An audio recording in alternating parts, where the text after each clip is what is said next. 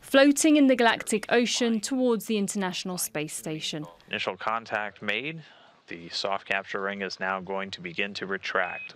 Mission Control in Los Angeles watches patiently as the Endeavour capsule docks smoothly. On the other side of the hatch, a team at the International Space Station welcomes 3 astronauts on the trip of a lifetime. Retired NASA astronaut Michael Lopez Alegria led the 20-hour flight for the first-timers Ethan Stibb, Mark Pathy and Larry Connor. The entrepreneurs paid $55 million each to stay in space for just over a week.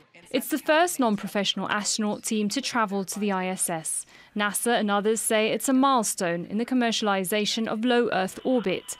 But critics say the private space race needs to be regulated.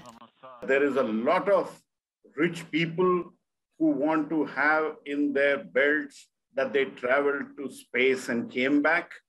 So that is going to be one sector.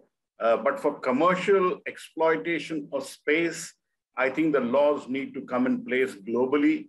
But manufacturing in space is one more area which will have to be looked at in times to come, how it could be done. The mission is a collaboration between Elon Musk's SpaceX, commercial spaceflight company Axiom, and NASA. Under 3 meters. On board the ISS and orbiting 400 kilometers above sea level, there'll be no time for leisure for the tourists. They'll be put to work on several research projects for the next 8 days, including an experiment involving cancer stem cells. Sara, Khairat, Al Jazeera.